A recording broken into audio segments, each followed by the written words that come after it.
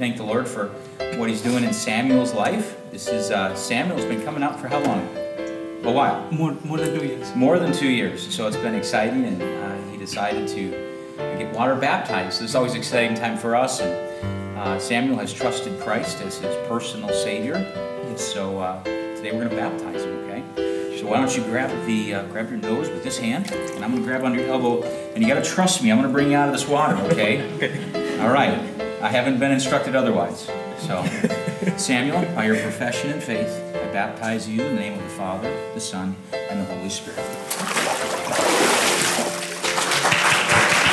All right, Kira has trusted in Christ as her personal Savior as well. And this morning we're going to baptize you, okay?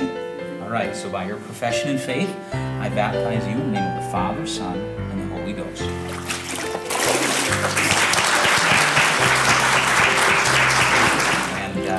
Kelly is just such a blessing to us, and we just love her to death. She has been coming out for quite a while now, kind of on and off, but she also has trusted in Christ as her Savior, and this morning we're going to baptize her. So, Kelly, by your profession and faith, we baptize you in the name of the Father, Son, and the Holy Ghost.